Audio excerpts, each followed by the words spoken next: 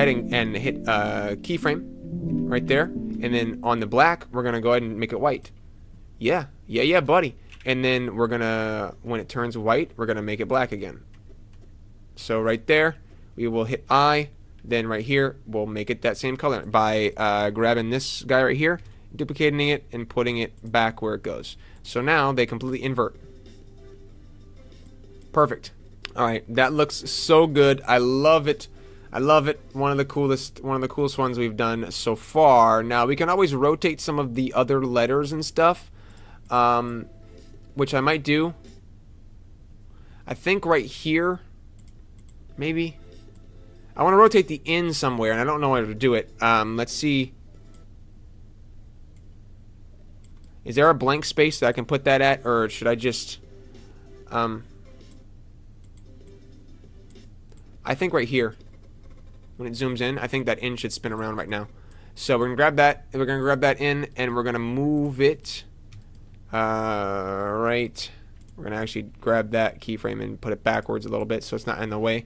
So right about here, I want it to start rotating. So we'll hit I, rotation, and then go a little bit forward, and we will double hit R, and we'll tap, double tap Y. Yeah, we'll double tap Y. And we'll move it like this. And then we will kind of grab that keyframe that we just made and paste it over here. And kind of just tamper with it to get it where I want it to kind of smooth away. So like that. And then maybe rotate it a little bit upwards. Right here when it hits that kick again, I'm going to go ahead and put it back. So we will put that right there. And then on this keyframe, we will rotate it backwards like that. Oh yeah, I love it. All right, sweet. So now we have something like this at the end there with the N, which looks super good. And any times now. Yes. All right, so it looks very dynamic, looks very nice. Now I think when the letters come in, I want them to come down at different times, because right now it looks like it's too stiff when they first come in, and that is clipping with the apostrophe, and I never noticed that before. That's not okay. Is anything else clipping right now? No, I think we're good. The apostrophe's fine. Now I saved the apostrophe. Alright, we're gonna actually see now. I can't even do that. I gotta move them all up first. Okay, well that's fine. Whatever. Now let's go ahead and turn my overlays back on so I can see what I'm doing.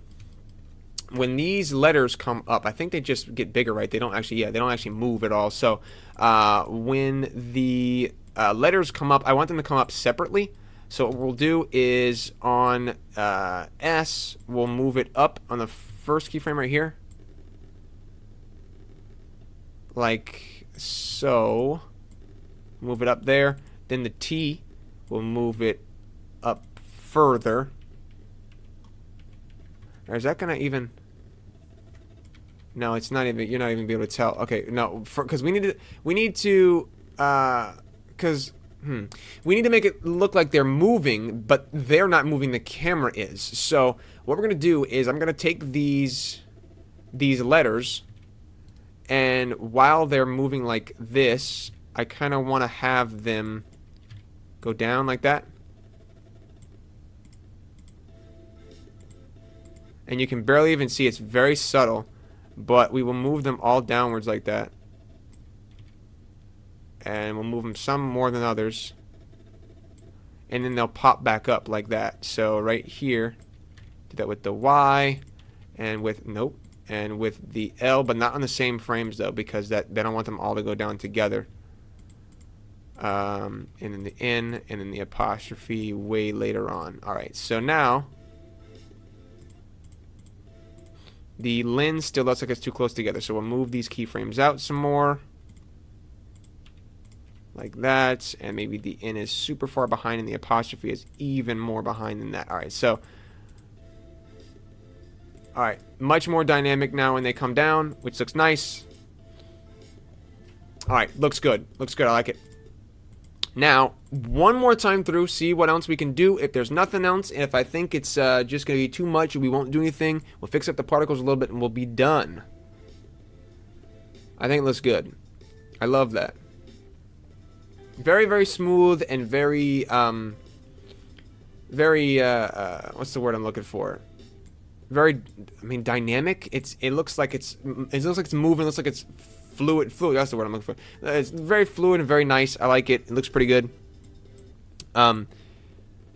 There is a lot more we could do. We could add in other elements like little streams that are coming through and stuff like that. But I don't think we're going to do that because I just don't want to overcomplicate things. I want it to be mainly about the text itself.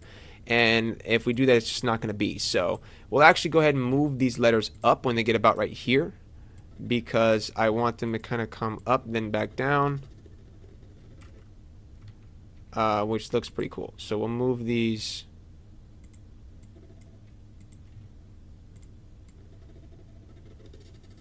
like that. Maybe we'll undo that. Let's do the S like that. Yeah, okay, so that's good. And for the Y, I kind of want the Y to be more rotatey, so we'll just like add in a rotation keyframe right there, and then we'll just on over here maybe we'll just rotate it a little bit, make it look all kind of crazy, like it's going like it's in outer space, like it doesn't know what it's doing with its life, like it has no idea how it should be rotated, and it's just doing whatever the heck it feels like doing. And then maybe we'll rotate it back the way it's supposed to be right now, and it'll be back when we do this little zoom in thing. It'll snap back into shape. You know, it's all out of shape. Get your life back together. Why you do this to yourself? Maybe we'll get rid of that keyframe too. The less keyframes you put in, the less it's gonna look touched. Because the more and more you do it, it's like if I add a keyframe right here, and then whoa, one right here, and then one right here, and then one right here. You can see how when we play this, it looks like it was like I completely made it go that way. So I want it to be more floaty. So there we go. Now it looks pretty good. I think the apostrophe needs to kind of fly upwards right here a little bit. So we'll just hit G to move it up a little bit, and then right there it'll kind of break away from the pack. And then when it snaps back, kind of move it up, and then when it gets back up close, we'll snap it backwards, and then it'll go inwards a little bit, and then come back out eventually, like that. So it kind of looks like it's its own apostrophe, right? I want it to be more snappy than that. So maybe we will move this one up, and move this one closer. Maybe something like this.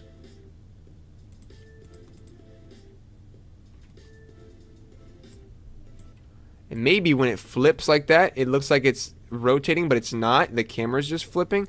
So maybe the apostrophe can feel the effect of that by getting dragged down a little bit. So we'll add in a keyframe right there, and right here we'll move it right there, and then over here we'll move it over there, and then here we'll move it back to where it's supposed to go approximately, and then we'll move it up, out, and then back where it's supposed to go. Alright, so maybe, oh yeah, I love that. It looks like it's kind of just lagging behind, like it actually has some kind of physics or gravity to it.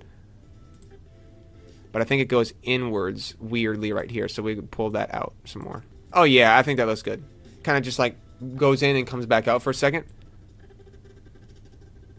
Yeah, okay, that looks super good. So it's the small things like this that kind of tie it together. Yeah, definitely. Okay, I think that's it. I think we shouldn't do anything else to it. I think it's going to be a little bit too much if we do.